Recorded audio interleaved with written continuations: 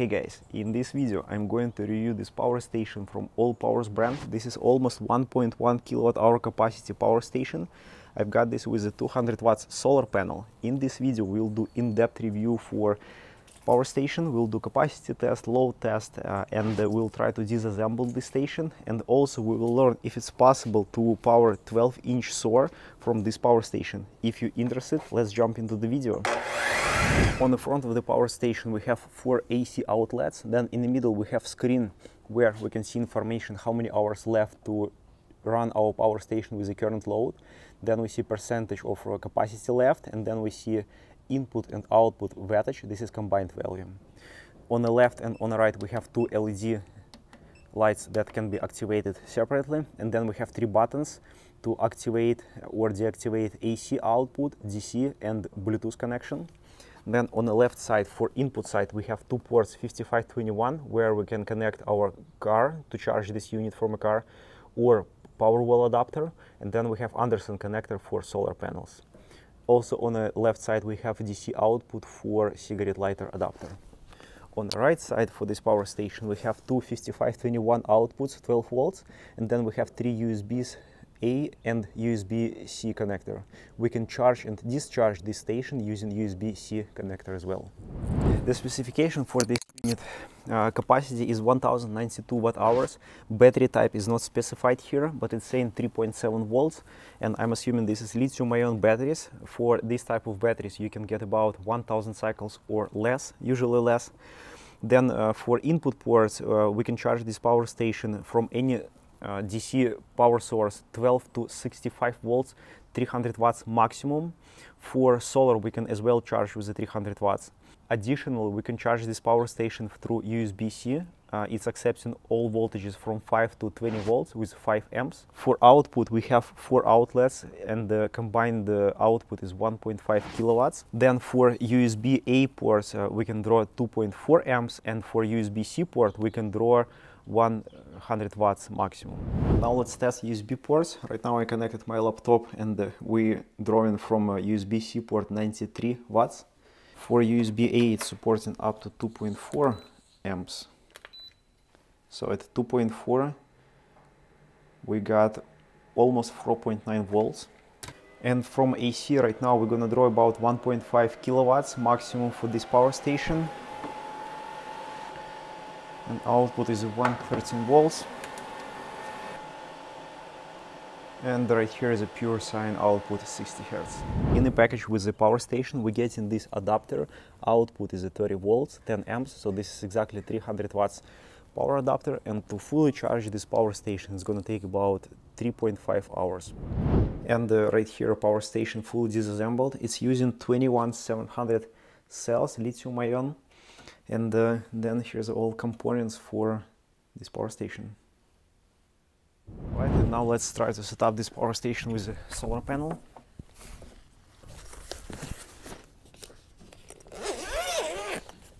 So right here I'm gonna take MC4 to Anderson connector.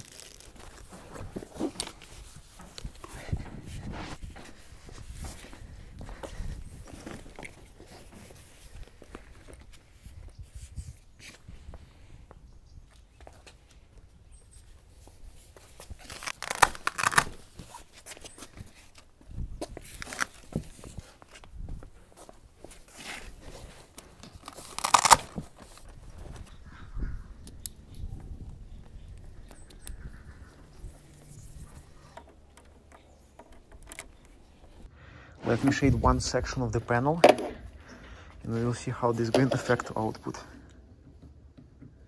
So we're getting 130, and 2 sections we're still getting 90 watts. So this is great to see. So this is for individual small solar panels. Even if 2 or 3 solar panels is going to be shaded, you will still get output from one of them.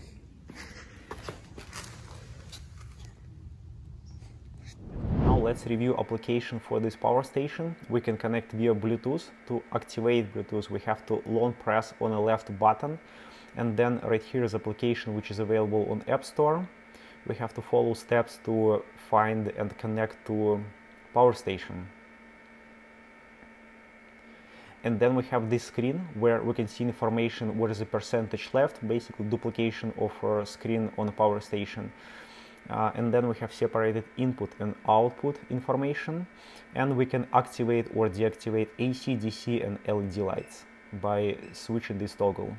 And on settings right here, we can just rename our power station. And that's all about app. Now let's check if this power station is going to be able to power our saw.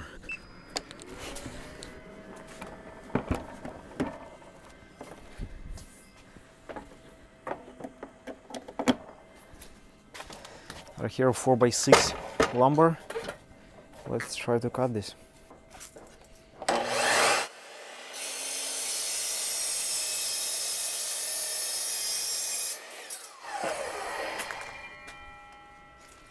Yep, works fine. While using application, I noticed interesting problem with the charging. Right now we're charging with 300 watts power supply, and on the input side you can see it's jumping somewhere from 260 to 86 watts, and I have space heater attached to AC outlet. When I'm going to activate AC outlet, our input is dropping to 200 watts. So we're just getting about 60% of available charging speed. And sometimes this input is dropping to 100 watts, 50 watts, or even like disconnecting, like restarting. I'm not sure why it's happening, but we cannot charge full speed this power station while we're using AC outlet. As soon as I am going to disable AC outlet, charging input is growing back to 86 watts. And now let's do capacity test. Power station charged to 100%. I'm going to attach 400 watts load. So test is going to take about 2 hours, 2 hours, 20 minutes. Let's come back later and see results.